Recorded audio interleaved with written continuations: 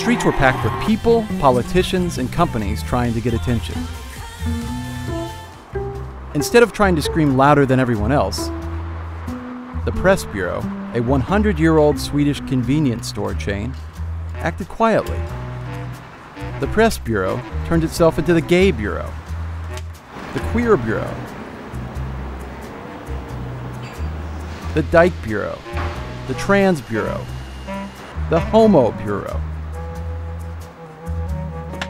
The names were changed on stores positioned along the parade route.